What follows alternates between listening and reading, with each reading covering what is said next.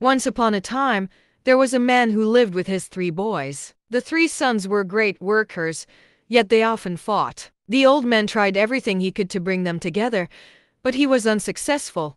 Months went by, and the old man became ill. He urged his boys to remain united, but they disobeyed him. As a result, he decided to teach them a practical lesson in order for them to put their differences aside and remain unified. His sons were summoned by the old guy. "I'll give you a bundle of sticks," he said. "You'll have to break each stick in half once you've separated them. Whoever breaks the sticks the fastest will be rewarded more."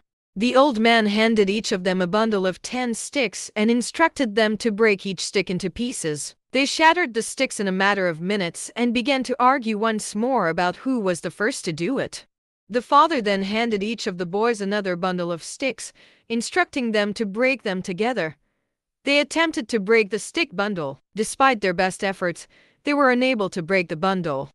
"Dear sons," the old guy said, "see, the single sticks were easy to break into bits, but the bundle was impossible to split. So, as long as you are unified, no one can hurt you." The sons saw the value of unity and pledged to stick together. Moral of the story: unity is strength.